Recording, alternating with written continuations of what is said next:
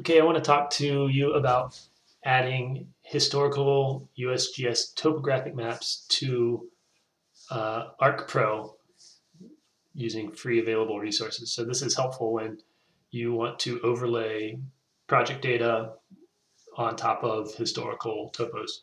Typically, you would go to the USGS and download their file, and if they had a geotiff, it might automatically georeference. But ArcGIS has a great online tool. This is just describing the resource, but they also have an online tool where you can search for a location. For instance, I did Sacramento,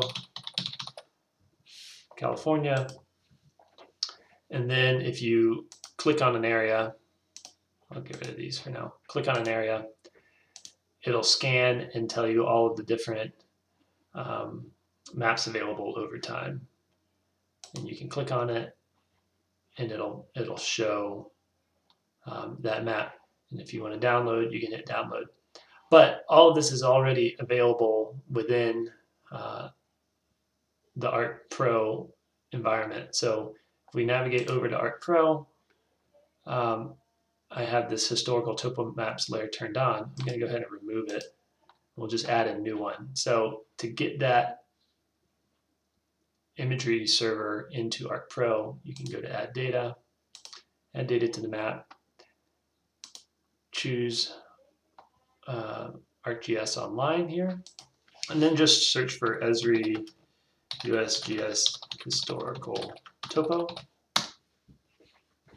And we want to navigate to this one, which is an imagery layer hosted by Esri Historical.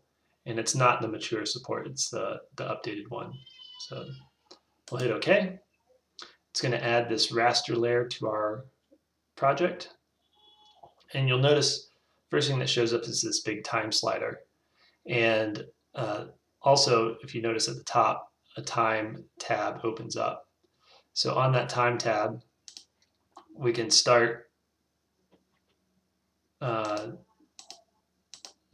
what period of time we want to start at. Let's just start in the 1800s. And we'll choose an end date. So it tells us that's however many days in between that period. And we want to progress through here.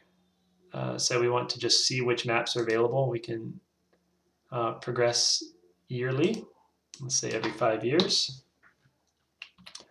And now if I hit play, it's going to actually walk through 5 years at a time and show me which topo maps show up in that region over time. It's a little laggy because we're loading imagery from online as we go. But you can see that was the 1922 map, 1927 map. If you find one that you're interested in, you can just hit pause and you'll have all that imagery from that time. If you only want a single one, you can decrease your slider and just progress through different periods and see which maps are available in those time frames. So let's get one that we want.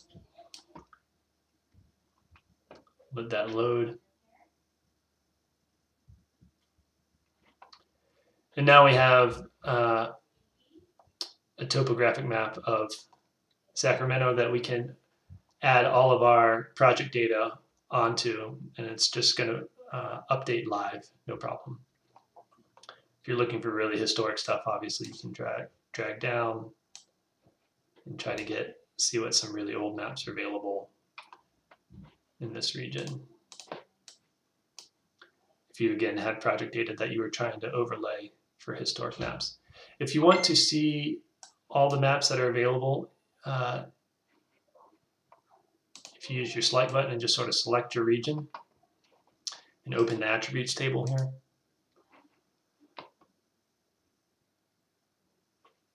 you show us we have 7 maps selected. We can scroll over to find the year and the map date, survey year. So there's all kinds of information in the attributes table as well, but if you want to see all the maps that are available, you just need to open up that whole slider and redo your selection of your region.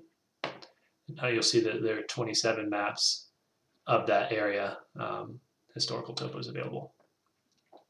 Okay, that's just a really quick introduction, and hopefully will save a lot of time when you're trying to add data to historical topo maps. You will no longer have to do any referencing, georeferencing, or searching for maps in your region. You can just cycle through all of those.